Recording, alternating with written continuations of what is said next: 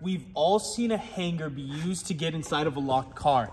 But right now, my keys are all the way in there and my glass is all the way up. So there's no way for me to get inside, okay? As you can see, the door is locked. So what I'm gonna be doing is I'm gonna make a lock pick using this hanger, okay?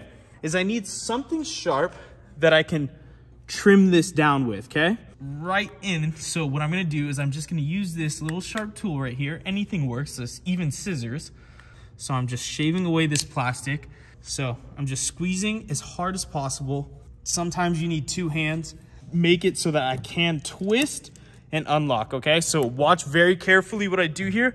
I'm gonna shove it in really fast and that should pop the pins, okay? Okay, twist, twist, twist. Right there, hear that? We are in, ready to go. Now we can grab our keys and head to where we were going.